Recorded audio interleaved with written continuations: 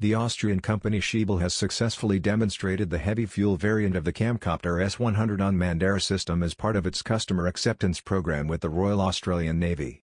Under the directive of the Navy Minor Project 1942 to procure a vertical takeoff and landing maritime tactical unmanned aircraft system, interim capability, RAN sought a platform for shipborne intelligence, surveillance and reconnaissance.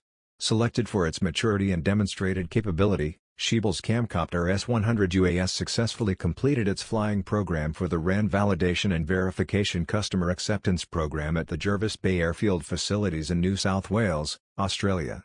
In a comprehensive series of tests, the JP-5 heavy-fuel-powered Camcopter S-100, equipped with a Westcam MX-10S payload and at operational ranges of up to 60 nautical miles as well as altitudes above 3,048 meters, presented its ability to deliver world-class imagery to commanders. Don't forget, if you enjoyed this video, please make sure to give it a like and to share it with your friends.